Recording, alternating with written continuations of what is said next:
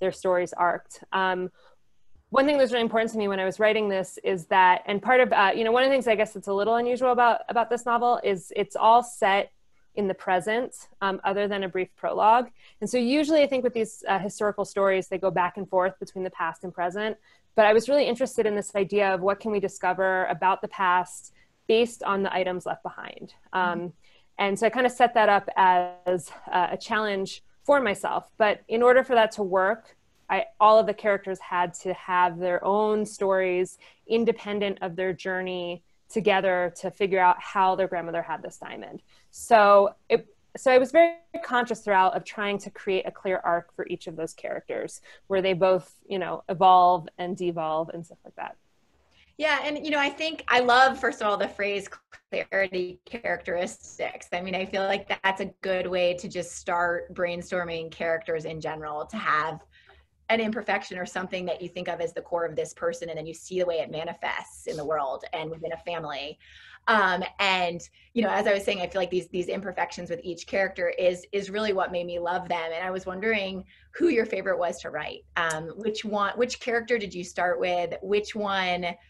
And this is for my novel, for instance, like I have a different answer for which one I feel most similar to and kind of closest to, and which one I loved the most. So I'd love to kind of hear both. Yeah, so they were all fun to write in their own ways. I think my favorite character was the mother, Deborah, which is funny because some readers, that's their least favorite character, I think, because she's so flawed.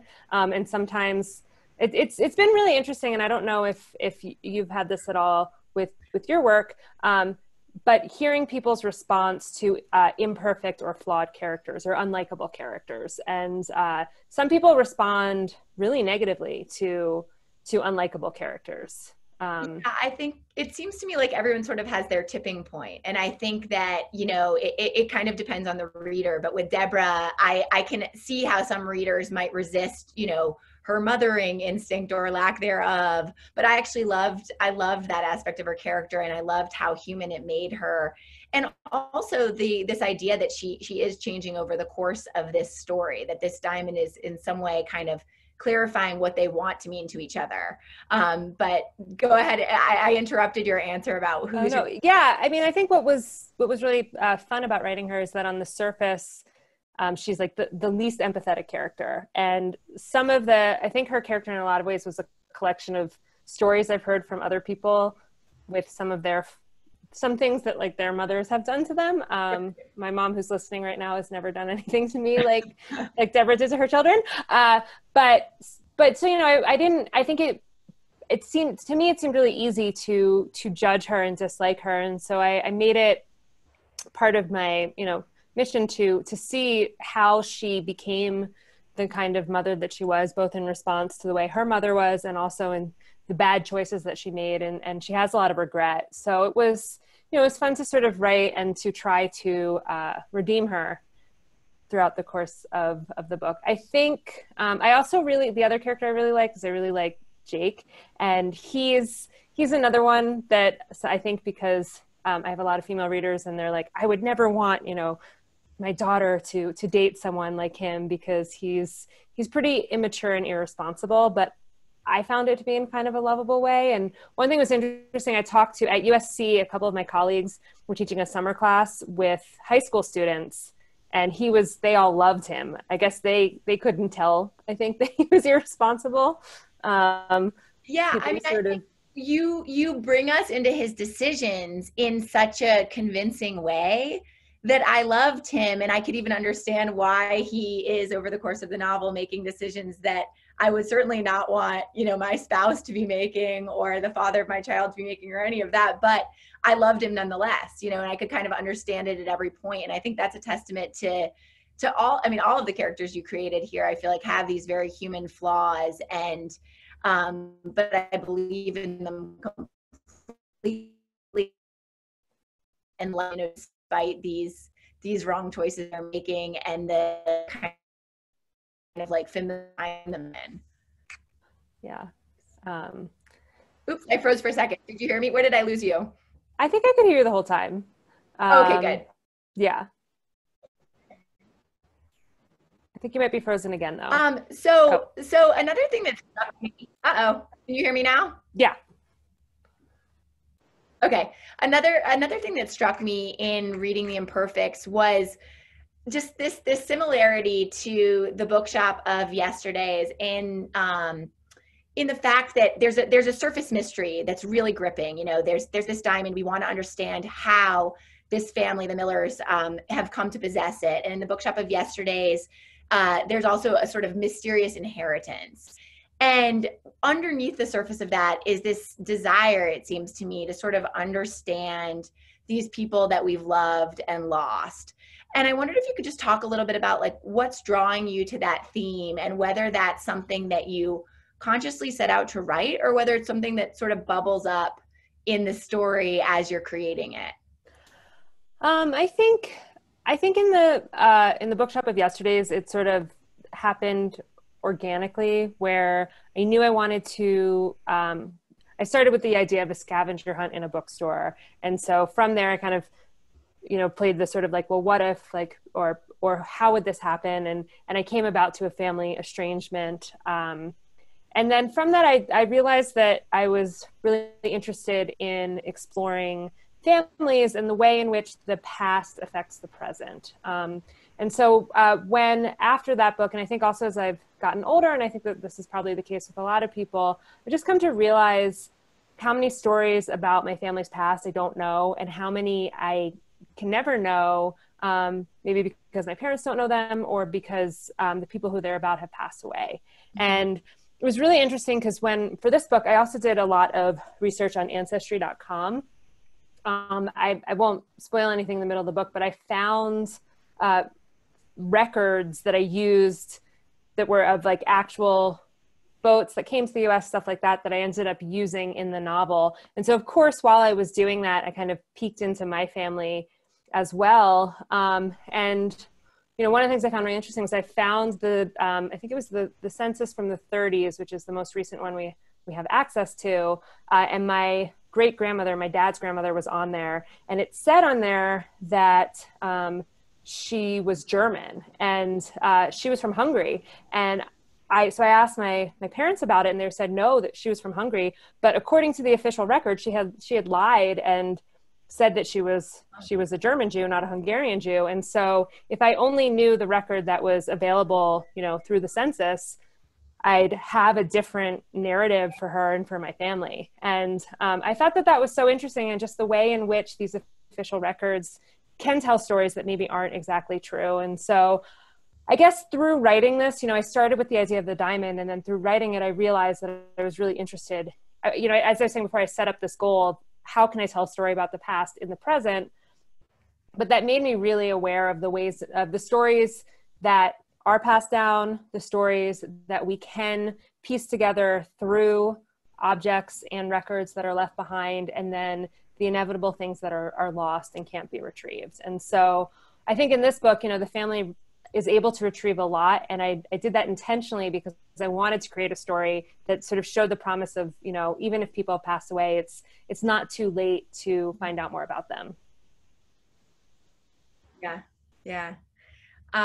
So one last question sort of about the craft, and then I'd love to just talk a little bit about your writing habits, especially now that we're in, various states of quarantine. But one of the things I admired so much about the book was the perspective and how fluidly you move between the perspective of each of the Millers.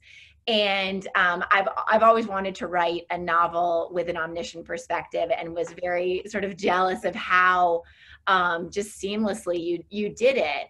But something that also struck me was that it's really hard to keep secrets when you're writing with an omniscient narrator, right? Because the omniscient narrator requires that you move into whatever character is sort of feeling most urgent in the moment, or else your reader might feel a little bit denied. And so I wanted you to kind of talk about how you came to make that choice, whether it in any way sort of impacted what happened, and also just to say that I love it, and that I think it's really amazing, because I think it kept the book from having the characters keep secrets from one another, and instead sort of joined them together towards discovering this one central secret. Yeah, and But yeah, can you talk about that and whether you played around with other perspectives or did it just sort of emerge like this? well, it's funny. I think when pre-COVID, I feel like you were mentioning our friend, or how we became friends. I feel like a lot of our friendship developed on walks and talking about writing and books. And I remember us when I was like really early in the process talking about different points of view. This my first book was a first person point of view. And with that, I played around. I kept changing it. Like it was always just one. It dips into other people's through the stories they tell, but it was primarily told through one character. And I knew I wanted to do that. I just couldn't decide if I wanted to do first person or close third. And I kept switching back and forth. And then ultimately I decided on first person. And after that, I was like, I don't think I ever want to write first person again. And so I liked the idea, when I was developing these characters, and I did some, which is the first time I've ever done it, I did some exercises that one of my friends gave me to help you get to know your characters better, sort of a really extensive questionnaire. And I filled it out for all of the main characters, which led me to surprises I wasn't anticipating in their characters. And I just really liked all of them. And so I wanted the story to be shared between them. And I kind of wanted, there were a lot of scenes where I wanted to know what each of them was thinking. And so I decided pretty early on that if I was going to do a third person, I wanted to just kind of not create too much order in it and just sort of, when they're all together, shift between whose perspective I wanted to be in. I think the book that really helped me with that, which is one of my favorite novels, is Away by Amy Bloom. Okay. Yeah, I read Yeah, I had read it a while ago. I've read it multiple times, but I hope I'm not at all misremembering it. But one of the things that I think that's a beautiful novel, but one of the things that really impressed me about that is the way in which, it was primarily one character story, but she would, whenever she felt like it, she would just go into another character's point of view. And that really worked for me. So I didn't overthink it. Just when I was writing, I dipped into people's narratives when I wanted to. When they were all together, I dipped into their perspectives when I wanted to. And then afterwards I went back through, which was very tedious. And I had a different color, Post-it for each character. And I just went through and put a Post-it everywhere we were in their points of view. So I could see where it was too heavily weighted on one character and not another. So I'd be like, oh, Deborah hasn't been in the book for 50 pages. Maybe I need to go back in. But yeah, it just felt, which it's interesting. And I don't know if I think you're working on a new book, been the case for you with your writing, but it feels like some projects are a lot more challenging than others for whatever reason. Every book has its own process. But for this one, it was a ton of work, but the shape of it pretty early on in early drafts was pretty consistent with the shape in later drafts, which was 100% not the case with my first book. And was that true structurally also, which sort of just leads me into the plot? And did you know what was going to happen with the diamond? And I won't say any more than that.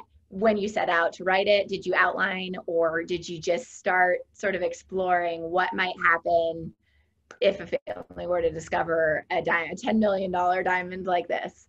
Yeah, well, so I knew the lesson I learned, and I think it's important to pay attention to the lessons that your books are teaching you. So the bookshop of Yesterdays, I started before I knew what happened in the story. And so I spent years kind of revising and trying to figure out what the story was. So I knew that for the Imperfects, I wanted to know not necessarily what the book was about, but what happened in the story before I sat down. So I played around with the first 100 pages, which actually, they were a lot longer. So I've condensed that to about 50 pages, but they were pretty similar to what's there now. But beyond sort of exploring the characters, I waited to write until I knew what happened to the diamond in the past. I knew I couldn't write the book until I knew what the mystery of the past was. And so I knew what I wanted to have happen in the end of the book, although I ended the book initially about like 40 pages earlier, and where I won't tell what, but there's a big reveal. And my editor was like, you have to, you can't leave the reader at this moment.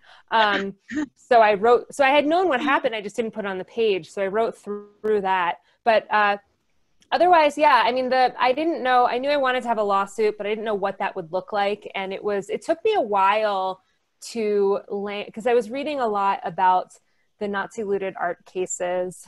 And I didn't know that much other than that about cultural heritage law. So it took me talking to a few experts to realize what kind of lawsuit it would be, and that it would be what's called a civil forfeiture, which was something I didn't know anything about really before I started. So it sort of evolved organically, but I had kind of the beginning and the end in my mind, which made and it then easier sort to of write. let the research guide the middle. Yeah, exactly. Yeah. Well, before we open it up to questions from listeners, I thought I would just ask you what you're working on now, and also what does working look like for you? I know you're a new parent and are, you know, juggling having a kid at home right now and writing, and yeah, I just love to hear what your habits are, in the hopes that maybe they'll rub off on me. I've, you know, I wrote the Imperfects in about 2 years, which I think for non-readers does not seem that fast, but I mean, not non-readers, non-writers, but I think for writers know, Really? that included like copy editing stuff. So you know, especially considering the amount of research I did, I wrote this book really, really quickly. And part of it was because about halfway through, I found out I was pregnant, and I knew that it would be much more challenging to write a book with an infant or in a newborn than it would before. So that gave me a really good deadline to motivate me to finish the book. But it exhausted me, that pace. And I'm constantly in awe of these writers I meet who, you know, regardless of if they're writing genre or literary, or something, or commercial, that can put out a book every year or even every 2 years. 'Cause it's so much work, even if you're not doing a lot of research. So I've spent a lot of the past, I guess, like 10 months thinking and sort of plotting the book. And then I really didn't start working on my new book at all in terms of researching until about March. And so now I'm starting to be in the thick of it. But it's interesting. I don't know if this is the case for you as a parent, but I've kind of realized that since I started working, and I'll mention in a second what my new book is about, but since I started actually, you know, putting words on the page, I feel like I'm all the time both writing and not writing. So it's like I'll sit down, and part of it is that I haven't been home, so our routine's a little disrupted, but I'll write like for 10 minutes, and then my son Wes will be crying, so I'll have to go do something. And then I'll come back an hour later and write for 5 more minutes, which is not how I used to write at all. But there is something nice about it, because it means that I'm constantly thinking about ideas. I don't know about you. Yeah, I mean, I think I have a very split brain right now, and just not having space and time has proved pretty tough. But my husband's right. We got a pretty good balance going on. I write in the morning, he writes in the afternoon, and then whichever one of us is not writing, hypothetically watches the kids. And that's kind of the balance we've figured out. And for me, I actually think that's working better than it is for him. I can't really write for more than 5 hours a day, which is what it boils down to. So it feels like plenty of time for me, as long as I'm willing to let the rest of life go, which during COVID has actually proved a little bit easier than it did in non-COVID times, because, you know, the kids don't have nowhere to be. No, you know, so it being homebound in a sense is kind of, I don't know, stripped us down to the minimum. So we're getting our writing done, the kids are getting school done, and that's kind of it. Yeah, I think especially if you don't have kids, I know a lot of writers and a lot of writers have not found this to be a very fertile period, but a lot of writers, I think, who are sort of more untethered have really seen this in a lot of ways, like kind of a writing retreat. But yeah, which has not been the case for me, but I do think it's been really valuable. So my new novel, and then maybe you'll tell us a little bit, because I know that you've had a couple of ideas floating around. I'm very curious which book you've decided to work on. My new novel is about a vineyard, in a family-run matriarchal vineyard in San Ynez Valley, and it's started before Prohibition, and it starts in the present. where this family is all convening on their family vineyard for a wedding. And while they're there, they discover old bones buried underneath the vines. And so it goes back in time and kind of tells the story of this family and also the history of wine in the US, particularly in California, to sort of explain, you know, how each generation affects the one that follows, back until you find out whose bones are buried there. So Cool. it's been really fun. That kind of a good omen for marriage, though. Huh? Oh no, I lost you. I said that couldn't be a good omen for a marriage to find bones. That's true. Can you hear me? Yes. Yeah, I can hear you now. Yeah, that's true. And I actually don't know what happens to the couple who gets married after the book is over. But yeah, the only problem, so I've been like, it's been really fun. I've been talking, winemakers, it's about to be harvest season. So pretty soon nobody's going to return my emails. But right now, sort of in the pre-harvest, people have been pretty accessible. So I've gotten to talk to. You probably have captive audience right now. Yes. Yeah. But the problem with learning about wine is it's not that you understand why expensive wines are expensive. You understand why cheap wines are cheap. So now I just want to drink better wine. So I feel like, but, well, can you tell us a little bit about which project you've decided to work on? Yeah. So I'm actually working on two, and I'm working on a really commercial mystery that I'm really excited about. I sort of at night. It's a murder mystery. It's fun and fast. And then during the day, I'm working on another, literary fiction project, and that's loosely based on my mom's story. My mom was one of the first women to go to Princeton before Princeton became co-ed, because she spoke Russian, and they had a program called the Critical Language Program, and they had 15 women come to the all-male school, and all of the women were specialists in Cold War languages.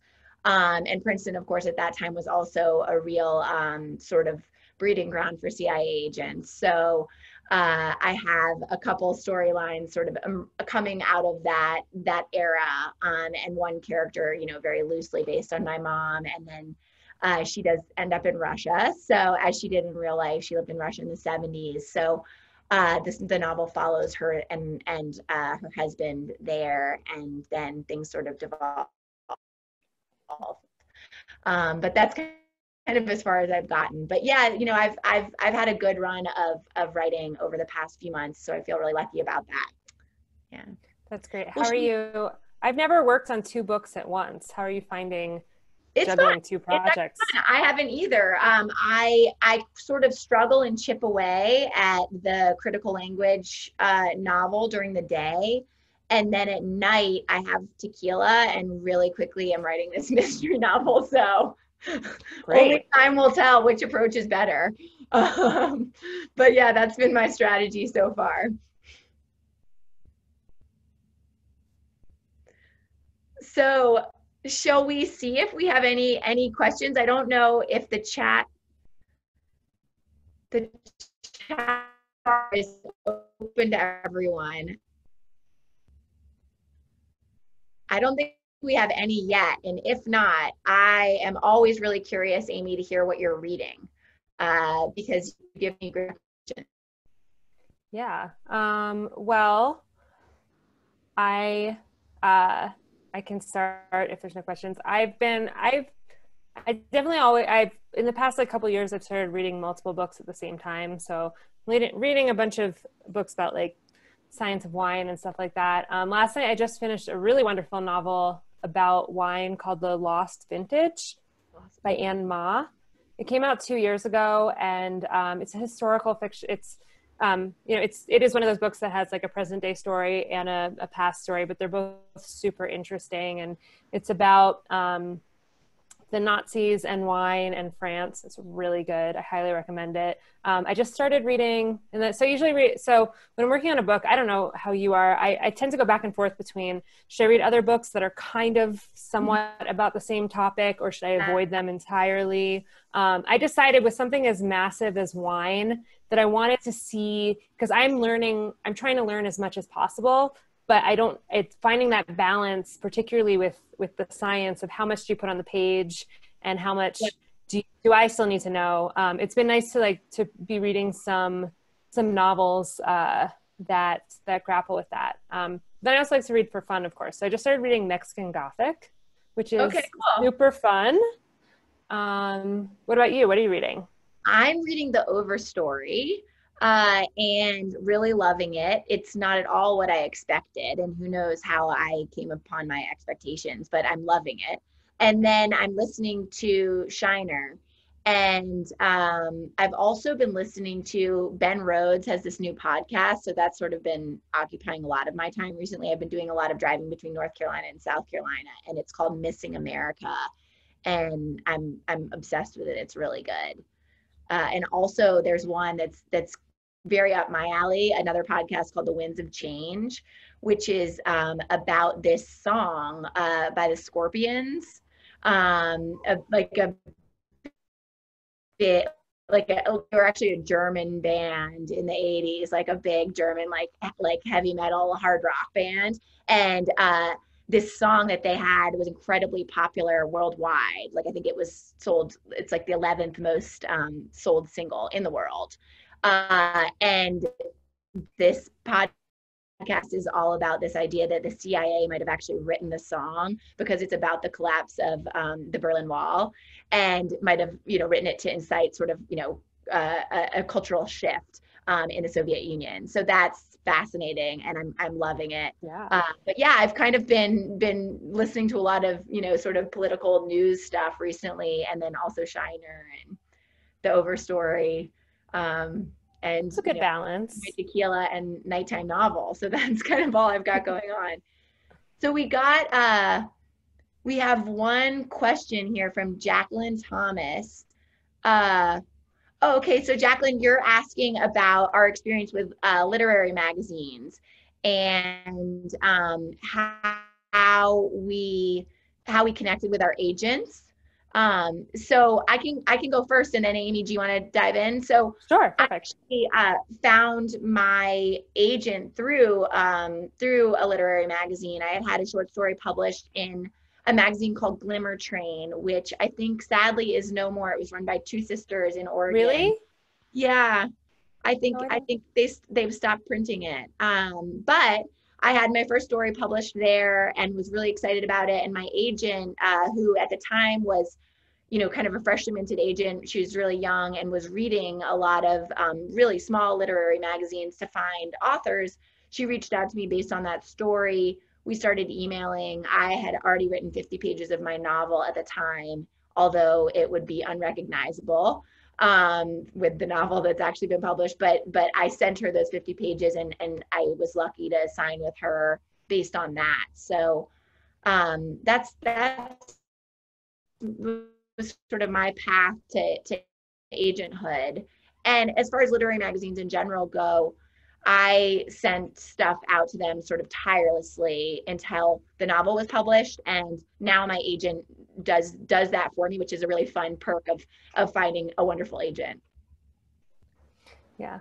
Yeah, I think I've had a few stories published, but I did not send things out tirelessly to literary magazines. I think I got, even though rejection is, I think, a part of every writer's process, I think I started to get a little discouraged I would get like a lot of those like personalized rejections that were sort of, it was like close, but not good enough. And so eventually I just kind of lost steam with that and really focused on my first novel. And so I think, Lydia, we sort of had opposite experiences. I found my agent, I was lucky. I have a good friend who works in publishing. And so he works in nonfiction, but he gave me a list of agents that he thought would be a good fit for my work.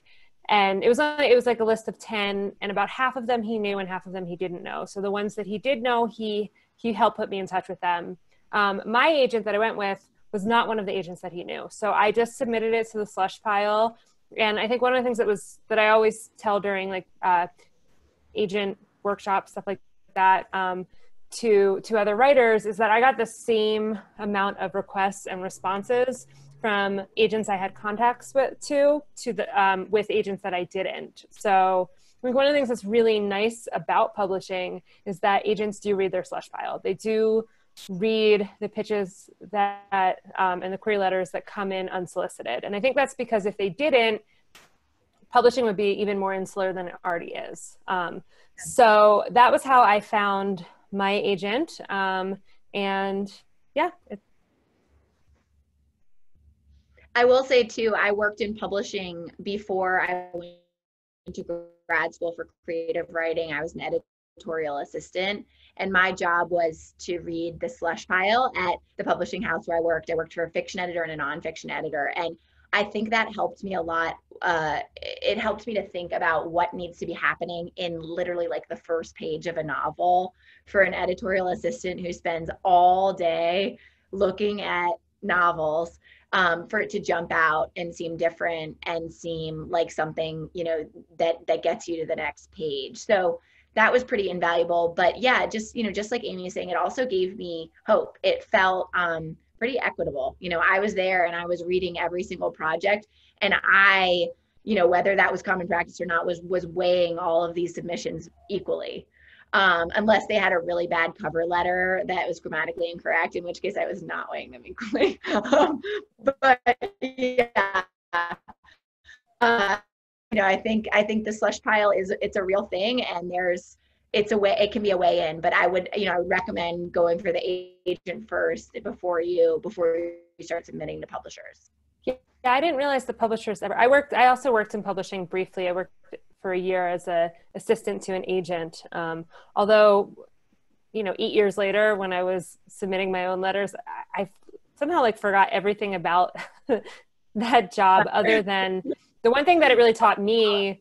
Yeah, the one thing that it really taught me was that it's a business, particularly from the agent side. And so, you know, I think most literary agents come to it because they love books and they love to read, but there's also the very real side of it where they have to make some money. And that was a good, you know, it was good to learn that and to remember there's lots of reasons to write, but if you want to publish and you want, you know, people to buy your book, you have to write something that not only you're interested in, but other people will be interested in too. But I didn't realize that editors and publishing houses read unsolicited. Yeah, that was like most of my job, and maybe that's changed in the interim. And I definitely know it's better to have an agent and to be submitting that way. And that, I think, was the bulk of what my editors were reading. And I was reading the unsolicited manuscripts, but they were, you know, they were still getting read. So yeah, that kind of gave me a spark of hope as a 23-year-old in New York, knowing that one day I wanted to write a book, that there is, you know, there's somebody who's going to at least read your submission. Yeah. Great. Well,